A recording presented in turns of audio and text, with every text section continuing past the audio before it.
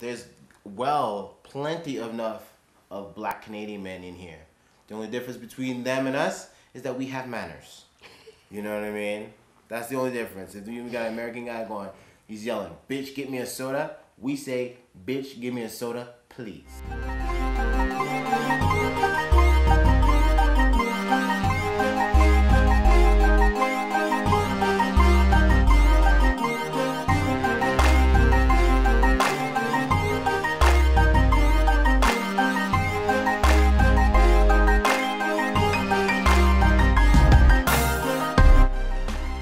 My international people, thank you so much. Welcome back. Your host, Louise Uwacu, You and I talk show. It's been great hosting this, I was going to say radio because I'm used to saying radio show.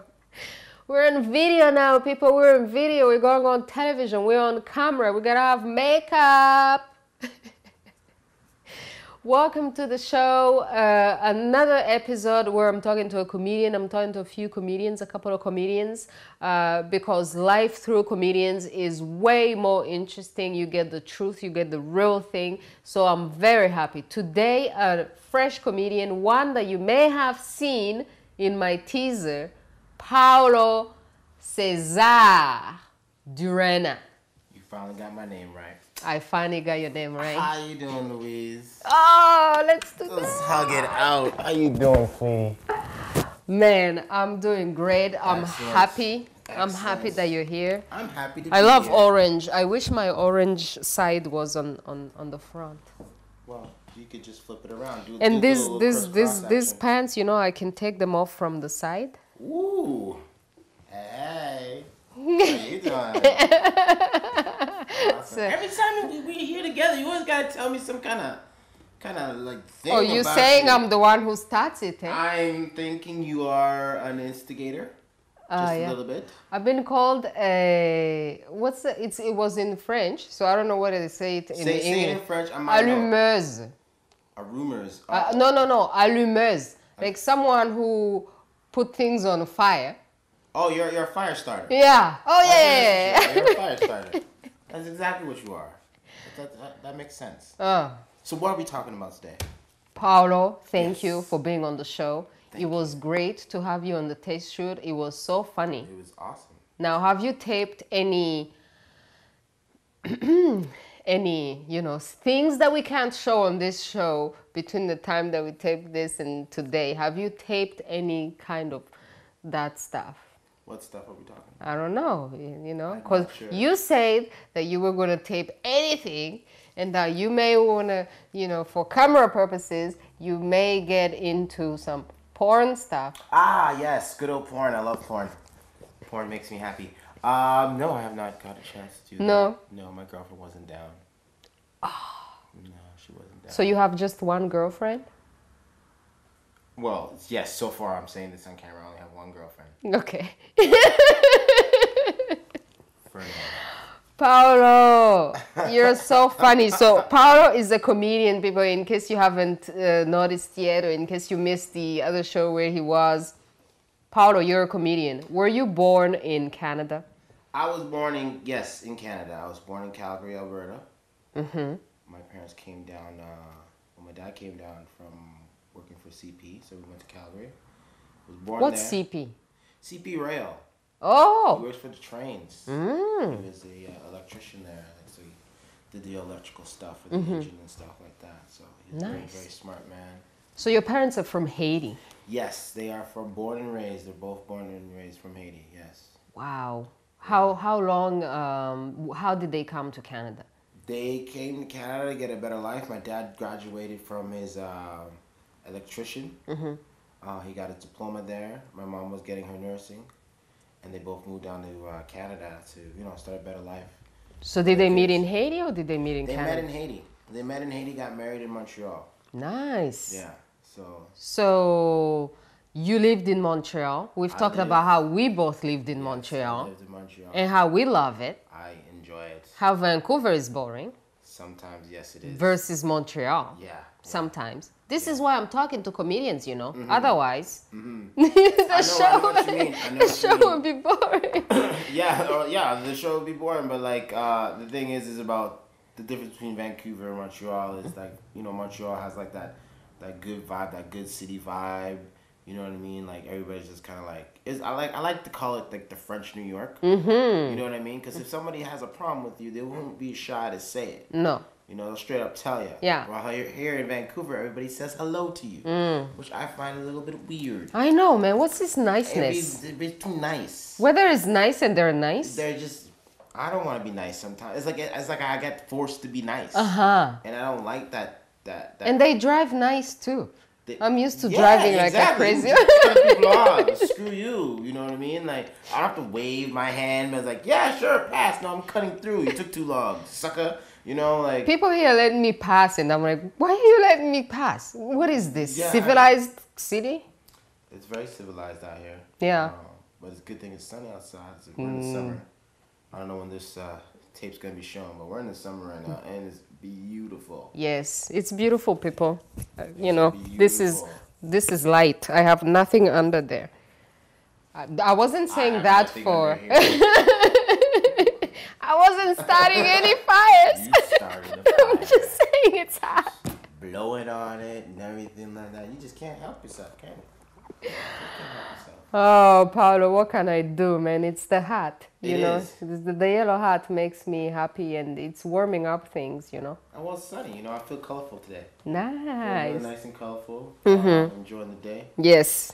So we're about to go to a short break, but when we come back, we'll tell people how was the move for you to come to Vancouver and the reason why you moved to Vancouver. I've heard rumors, so we will confirm. All right. Or you will deny. Put it all on the table today. So there's no like, oh, Paul did this and he did that. No. Yeah. It's going to be all today. Yes. That's why we love comedians, people. He's saying everything today. Paulo Cesar Durena coming back in a second.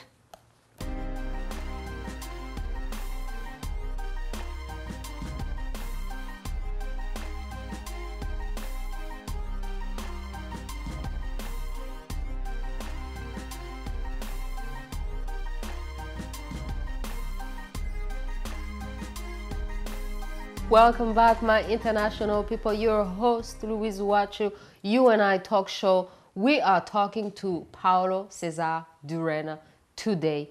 Comedian, funny guy. Now, why did you move to Vancouver? Why couldn't you be a comedian? Montreal, you know, the Montreal Just for Laugh Festival. You know, when I was in Montreal, I could never afford it. I'm really hoping that you become a comedian. I'll get backstage passes. I'll get you for free? Yeah. I'm going to charge your ass. That's what I'm going to do. I'm going to charge you ain't coming in for free. Not even my mama's coming in for free. I'm going to charge a double. Montreal, I loved it so much. So how can you leave the Montreal and then come to Vancouver and then you want to go back to the Montreal just for laughs? Yeah. Well, it's pretty simple. When I moved out, I was 16 years old. I was with the wrong crowds, hanging around with the wrong people, and I didn't think that I was gonna go past the age of 16. So there was like a decision, like a quick, like, you know, like the decision that you do as a little man, like, should I stay or should I go? You know what I mean? I didn't think that I was gonna have a big enough future. It's not like it's like most of my friends, I have like really good friends out there that, you know, were 100% to me and everything like that. But like, I didn't feel like I was gonna do anything fantastic if I stayed. You know, just give my mom a heartache and that's it.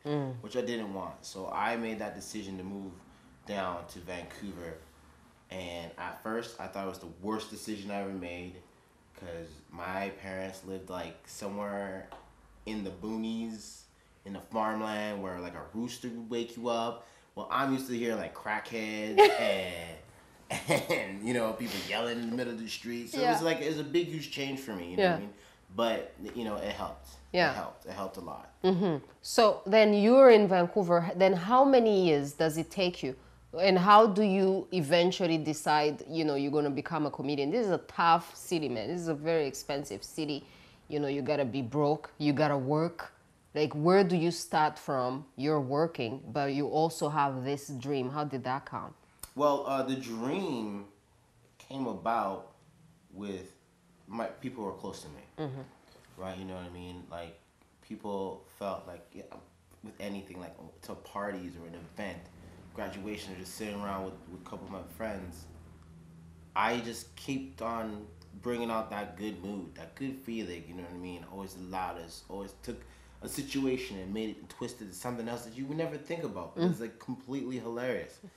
And I had one of my friends that I met, her name is Ashley Dewan, and I met her at a party, and I was just being me, joking around, making everybody laugh and stuff like that. And then she's like, you know what, you should do some comedy. I know a person where you can learn how to do it. And I'm like, I don't know, maybe, because I had a little bit of the fear of being in front of a crowd. But like, what I like to think is like, being around your friends and being in front of a crowd is not really totally different. Yeah. You know what I mean? It's just how you just kind of got to come up and do your thing.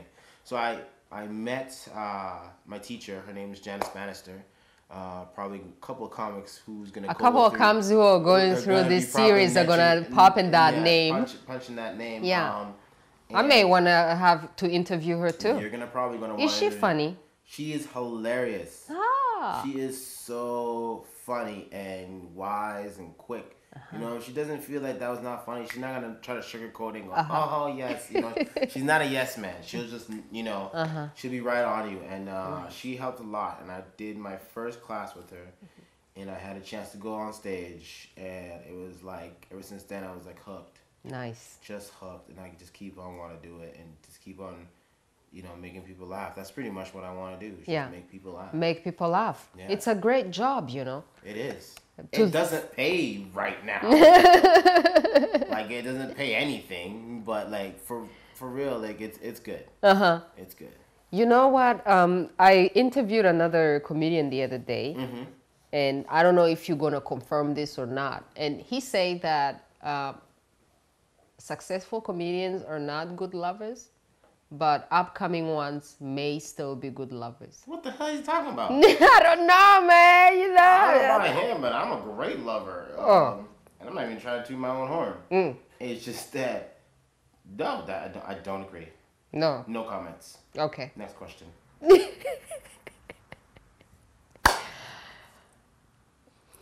I don't know what to say. We'll be back.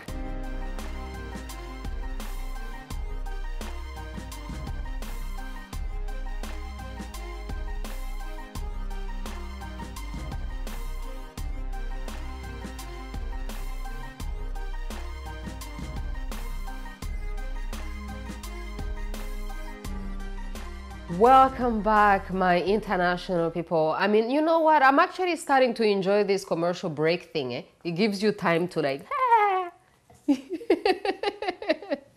Yes. Of course. Run around. Oh, Paulo. Yes. So, okay, let's not go back to the lovers thing, because maybe that was one comedian. You hurt my feelings with that. That's what you did. You just hurt my feelings with that. So what kind of comedian are you? I am a comedian that kind of like just goes straight to the point. You know what I mean? I don't like try to sugarcoat it. There's a lot of great comedians out here in Vancouver. You know what I mean? But the style is like not my style. You know what I mean? I that's due to the influence of comedians I check out. You know what I mean? Like the Martin Lawrence, the Dave Chappelle's, the Kevin Hart, even going back with the Richard Pryors, you know what I mean, or George Carlin. Those guys were like right to the point. You know what I mean? They didn't really sugarcoat anything. And I'm silly. Like silly things make me laugh. Yeah. And I know silly things will make anybody else laugh. You know what I mean? Like that's how I like to do things and stuff. So like that. when you think about comedy and you think about someone who's truly great, who do you think is truly great? I think who's truly great, it depends on where you're going at. Like a truly, because there's so different kinds of genres of comics. There's a really like observant comic. There's like a sketch comic. There's a storyteller comic. You know what I mean? I think the greatest of all time as a storyteller comic is Bill Cosby. Actually, sorry, Mr. Bill Cosby. You know what I mean? Like, I think he's the greatest storytelling comic because he just like the way he takes you to certain places is like you're going on a journey. You know what I mean? Like, I think a really cool, like, oh my goodness comic would be Richard Pryor. You know what I mean? Because he doesn't have to sugarcoat anything. He's telling you this is what happens. You know what I mean? He makes a joke about how he was like all messed up on drugs, and he would start shooting his car, and the cops came and they're like, "What are you doing?" He's like, "I'm shooting my car. What does it look like?" You know what I mean? Like, and like those kind of comics. You know what I mean? And you know, or George Carlin, like. He was a very political guy. Yeah. But it was really like he was still like silly. Yeah. You know what I mean? I'm by any means not a political person. I really don't follow politics very much, much that I should. But it's just the fact that, you know what I mean? Like, I'm really not into him. You know what I mean? Like, why do I listen to guys gonna lie to me all day? You know what I mean? I could do that doing it myself. Yeah. You know what I mean? This is why I said I would like to talk to comedians instead of talking to politicians. Yeah. You'll find out what's going on. Yeah, you know what I mean? They say one thing, and then there's another thing. Like, there's a big, huge scandal going on in Toronto about, you know, their mayor just getting all messed up in drugs and stuff like that. I hear something about that, I'm like, what the heck is going on? Like, everybody's dirty, you know. Why doesn't he just become a comedian? Then he can, you know. Man, he can do whatever he wants. You know what I mean? Like, if you're a comedian, you can do whatever you want. There's so many comedians who's been up and down in the path of like good and bad, but you know, they still come around and you can talk about it. Yeah. Don't feel bad about it. Yeah. You can talk about it. What about people who are right now on, like Kevin Hart right now? I love this Kevin Hart guy. I think he's great in the sense, like, that's kind of like my style too. Like, you know, he keeps everything kind of close, you know, with his family, with his friends and stuff like that, you know what I mean? Like, and you could see like his journey, you know, from when he started, because I checked him out when he was really, really young and when he really, really started. And you can see from where he's going now of like yeah, now I'm pretty much of a big deal. And you even say that, you're like, I'm pretty much a big deal now, right? Yeah. So that's really pretty awesome about him, that he's taking to his journey of what's going on, right? He's not. So how far do you want to take this? Oh, I want to take this all the way as far as I can. Yes. You know what I mean? Like, even surpass the big names. You know what I mean? Like, this is seriously something I'm really into. Yeah. You know, and do everything, like take any avenue in the way and get in there.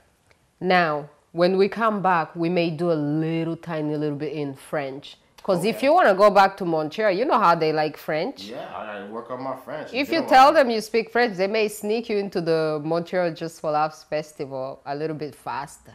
Hey, whatever works. I'm good with that.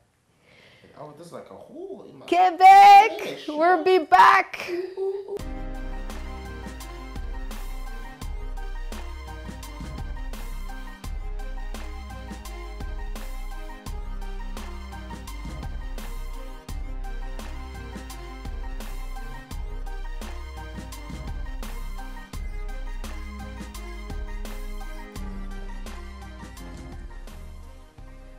Welcome back, my international people. We are almost out of time, but Paulo still has a few things to tell us. Like, where are you performing in Vancouver? Where can people find you? I know you have a project with another comedian that I will interview soon. Yes, I do. It's a project that we are working on. Actually, not really a project. We just got a place where we can perform. It's at the Heritage Grill in Columbia. It's called a Comedy with a Twist. And it's with a twist because we're not only just doing comedy, we're also trying to get some improv in there and stuff like that. Just different styles of comedy, basically, in there. And I'm really, really excited about that project. I think it's gonna be really a lot of fun. You know, to just to bring some more acts. There's a lot of comedians that can't get to certain comedy spots, so I feel like having this spot there would bring him the opportunity. You know so do you feel like eventually Vancouver is going to be the type of town which is recognized for this? Because, you know, I really like the comedy scene in Vancouver. That's one of the scenes that I have really been able to explore and find very interesting comedians, right? Yeah. So do you think eventually Vancouver will come up to that level, or are you guys the ones making it happen? Because this is what you're doing. I think Vancouver has the potential to do that. You know what I mean? And if it so happens to be that I get a chance to help out on it, then that's awesome. You know what I mean? Like, just like building a house, like you need all hands on, right? So I think it would be an awesome like Vancouver's comedy scene is going, it's growing up, and it's gonna get bigger. Yeah. And you know what I mean. We just have the opportunity right now because we got the rooms. You know what I mean. We got the places to go and stuff like that. So yeah. So, any last words in French to the French people in Quebec? Oh, okay. To the people in Quebec, it's been a while I was using my French. Mais pour tout le monde, à Montréal, allô, comment ça va? Je m'appelle Paulo Cesar Durena. Je suis un comédien ici en Vancouver. Si tu veux me check me out, see, I messed up my French already. Si tu veux me regarder, tu peux me regarder en YouTube entre Paulo Cesar Durena ou Paulo Durena. Aussi, that's all I got right now. Still work on it, you know what I mean? I'm not trying to leave my French behind, you know, because, you know, that's another thing I want to do is... You think comedy is funnier in English or in French or like comedy's which? funny in any different language. It doesn't matter what language you speak. Yeah. It's funny. Yeah. You know what I mean? It's what, like, what you have engaging with somebody else in the crowd and stuff like that. Or If you maybe can it's a relate to cultural thing. It's not even a cultural thing. It's what you relate to. Everybody laughs, right? Yeah. Everybody around the world, they laugh no matter what. You know what I mean? Just like crying or Yeah. being sad. Yeah. Everybody laughs. So there's comedy all around. As a person who speaks French, do you sometimes laugh at Americans when they say things like, you know, things like déjà vu? You know, they say wrong. Oh, you know, yeah. and then as a French person, you're like, what are they talking about? Yeah, you know? Oh yeah, all the time. And then they're like, I thought you spoke French. all the time. Yeah, Americans are silly, man. Like, I actually have a joke that I'm working on, like how men, like Canadian girls, certain Canadian girls will go and get men from the States, like black men from the States. And I'm just saying, like, there's plenty enough of black Canadian men in here. The only difference between them and us is that we have manners. You know what I mean? That's the only difference. If you even got an American guy going, he's yelling, "Bitch, get me a soda." We say, "Bitch, give me a soda, please." You know what I mean? Like, that's the only difference. You don't have to go so far. It's just, you know what I mean? If you want rudeness, we can switch it up and be rude to you if you want. Yeah. But yeah, that's something I'm working on right now. Okay. Yeah. Come to Canada, learn how to say please. Please, yeah, come to Canada to say please. Yeah. Doesn't hurt. Before we let you go, thank you so much for being here. Where can people find you? Contacts. Oh, wow. You can contact me on P. Durena on Twitter. Contact me at on my Facebook, Paul Durena.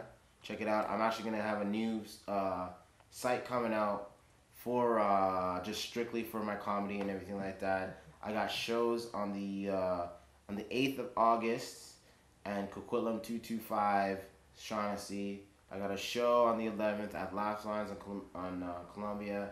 Another show in Langley. Check me out in Langley.